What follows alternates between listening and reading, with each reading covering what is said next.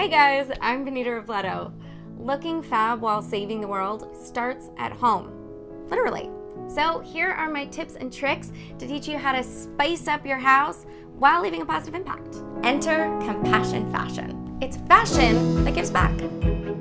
So how do you even find these magical do-gooder companies? The World Wide Webs, my friends. Apparently the internet is more than just cat videos. Honestly, I had no idea. So I found these amazing pillows and throw from Basha just by Googling. They're all made from reclaimed saris and they help survivors of trafficking. You can go on their website and read these women's stories in their own words. Not gonna lie, I totally cried.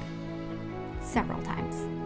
You can also find great small businesses on Etsy or even in your own neighborhood. You can thrift. That's where I got this super cute dress. But if you're like me, I'm essentially an old lady who never wants to leave my house, so I do most of my shopping on Google.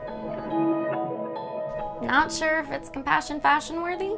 Read the label. Most compassionate companies will spell out exactly who they're helping and why. They're proud of the work they do and they want you to help spread their story. Like these hand-in-hand soaps. For every bar you buy, a child in need receives a bar and gets a month of clean water. Thank you, informative label, for telling me that. And make sure you check the ingredients too. If I can't pronounce 80% of them, it goes back on the shelf.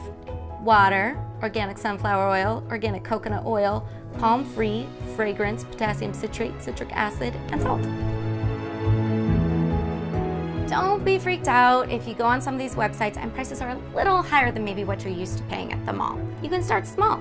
Maybe a candle or even this journal from Raven and Lily. This is $9. And these candles are hand poured by women right here in the US who are transitioning out of homelessness. We have the Raven and Lily journal. The paper is thick and well made, and it just has this really great texture to it. Now we go over to the mass-produced $2 one. See how the pages are just flat and thin? I know that when I write on this, my ink is just gonna spread all over the place.